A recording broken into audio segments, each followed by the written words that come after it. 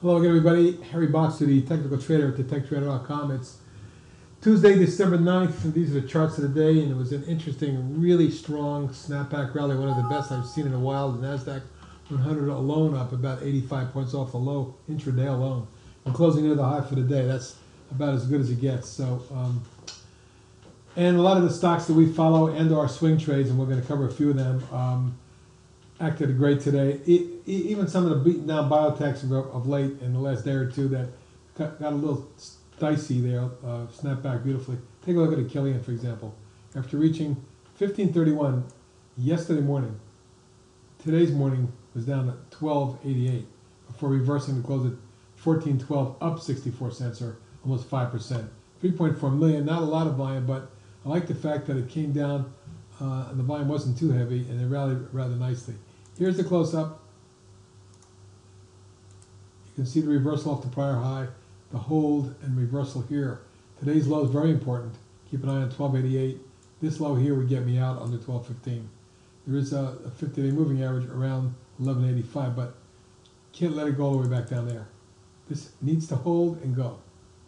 My target still, if it gets to the 1530 area, is going to be up around 18. Beat, well, almost there, folks. We had $11 target. 11-12 zone, and we hit 10.70 today, within 30 cents. Closed up nicely off the low, 10.15 low, 10.68 close on 42 cents or 4%. Volume wasn't exceptionally heavy, but not bad. And you can see this base breakout wedge and an explosive move, very nice one, from about the $8 range up to nearly 11, and that'll be our swing trade if we can get it up there. Cyber, really nice reversal, 36 to 40.95, closing 4 cents off the high up, 276. Doesn't get much better than that. Now, it did come down and nearly fill this gap completely. Right there. See it?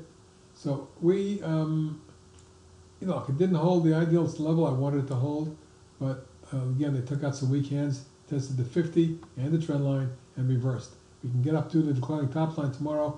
I would expect that Cyber could get as high as 43, maybe tomorrow, and then going forward, the swing trade's 47 and upwards of 50. Caesar as well, a beautiful, nice, orderly pullback over the last couple weeks, forming a nice flag, low volume. Today, reversed from 1487 to close at 1562, up 44 cents or nearly 3% and nearly a million. So good volume, but we've got to get the breakout. Let's see if we can get, I'd be very happy with a move through 1610. That'll get me thinking we're on our way back up towards mid-channel, maybe even as high as 20. Don't give up the ship on this one just yet. Key support now, 14, 14, 15 range. Flamel, another biotech with a big reversal day, getting down to 1443, closing $2.26 off that low, up 45 cents on the day after being down $1.75. Big reversal. Look where it reversed off of, right off this spike high here. For me, a very important day for Flamel. Taking a look at the channel up, if that is the channel, and this is a potential channel peak up here, we could spike up through and get up towards 20, my next target. GRBK acting very well, up another quarter. It was up a lot more than that. I was up about 40, 45 cents and backed off. But where did it back off of? Right near the prior high of 904, reaching 8.99 within a nickel of that area before backing off. Nevertheless, still up almost 3% today. Volume picked up a little bit, best in about 7 sessions, 282,000. So we may be starting to see the beginning of a move that takes us up to 10.5, 11, and maybe as high as 12.5, 13. We'll keep an eye on the stock going forward, of course. Looking good. Groupon also came down to 50, the bottom of the channel. And although it did get below this line yesterday, it reversed right back up today. Let's see if that can carry it forward. Still liking the overall pattern and this structure. As long as it does not break below 695, I'll be happy about this one. INFY. Well, we put a swing on it up here. It didn't work well as it drifted below and then retested here. Since then, it's moved nicely from 11.5 to 17.25. And this high here today, this nominal new high at 1730, was the highest level since December, almost 52-week high. I'm thinking at this point that maybe what's in play here is this line up there, and we're headed up towards 22. Stay tuned, should be interesting. MAC up 45 cents or almost 5% today. The key being it closed at its highest closing level in quite a while. since way back here in 2012, a couple of years now. So if we can get up through this spike high of 11.11, and that would be my near-term target up there, we may well see 12.5. NLNK, one of our swing trades, acting well. You can see the multiple session highs in this range and the lows. Look where it came off of today, reaching as low as 35, closing 38.29, a beautiful reversal. If we can get some more volume and take this definitively above 39, 39 and a quarter, we may very well test a double top at 42. The next target is 46.7. Royal Gold, well, I'm liking the way the majors are holding and forming head and shoulder type bottoms. Today it popped out of this wedge.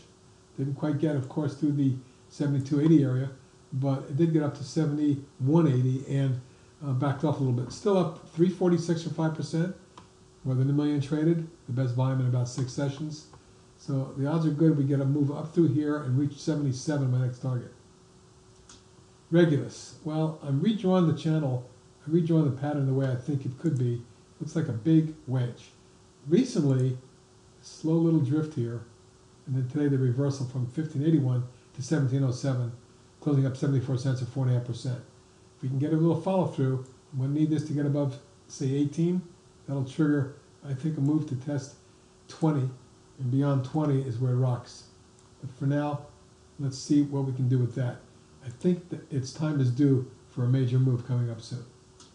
Silver Wheaton, similar to Royal Gold, my favorite larger silver company, is consolidating. Today it popped up above the triple top, so I put out a little swing on it and backed off, but still up 73 cents or 3.5%. If we can get a follow through, I'm looking for 24, maybe 25.5, and secondary target near 27.5, maybe 28.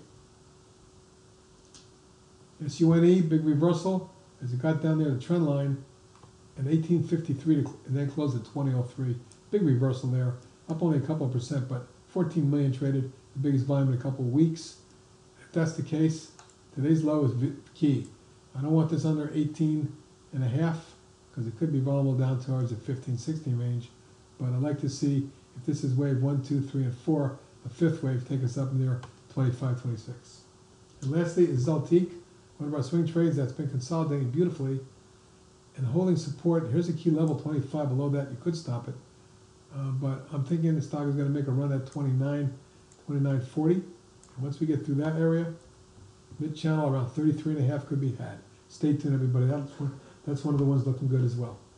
That's it for tonight. Talk to you in the room tomorrow. Good night.